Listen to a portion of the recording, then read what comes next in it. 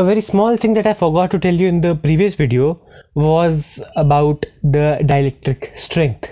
So let us quickly have a look at what that means. So let's say this is again your capacitor, the two plates of the capacitor, and you have some charge on this capacitor. Let's say it's charged, and it's charged on both sides like that, and let's say it's not connected to anything for now. So you have some dielectric between the two plates. Let that be shown in red like this.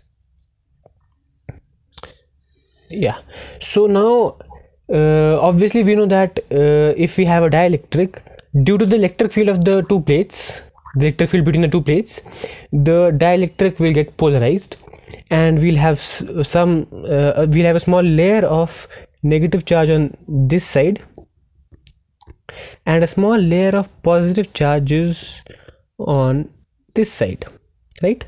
But what happens if we keep on increasing the charges on both the plates, which means that we are increasing the electric field between the two plates?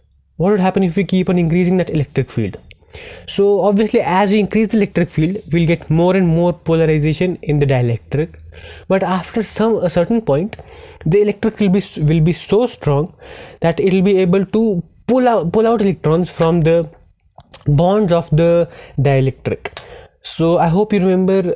So this is pretty much similar to what happens in a Zener diode, where you have the breakdown voltage, and as you exceed the breakdown voltage, the electric field in the semiconductor that pulls out electrons from the depletion region. Sorry, not the depletion region, the other region. So it actually begins to pull out electrons from the covalent bonds. So something similar happens here. The electric field gets so strong that it begins to pull out electrons from the dielectric, and essentially this begins to conduct.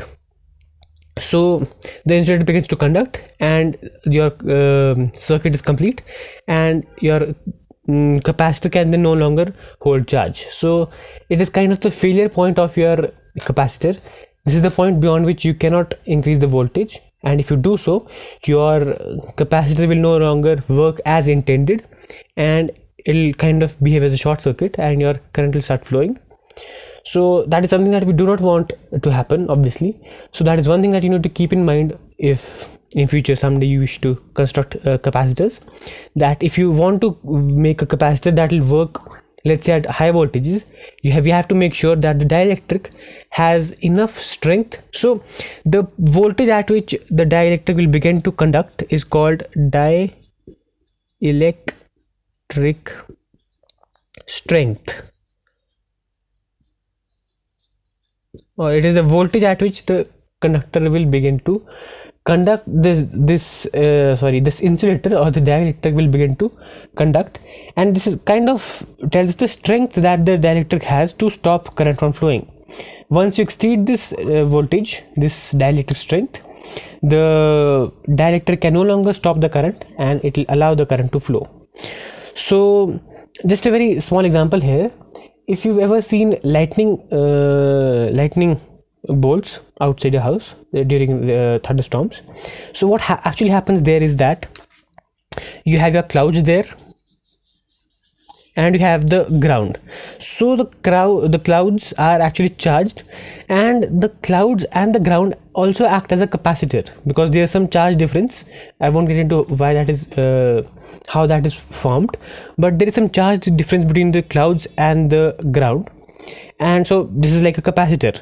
And the dielectric in this case is the air of the atmosphere, right? So there's air here, and this air is the dielectric of this capacitor. So this is these two, the cloud and the ground are charged, and you have the air as the dielectric. Now as the charge separation increases, the potential difference between the cloud and the ground increases. Also the electric field between the cloud and the ground keeps on increasing, and after a certain point, that electric field gets so strong that the air can no longer stop the current from flowing, and you get a current flow, which we see as the lightning bolt. So that is why thunderstorms happen, and that thunderstorm is due to the voltage or the potential difference between the cloud and the ground exceeding the dielectric strength of air. So yeah, that's basically it. That is what dielectric strength means.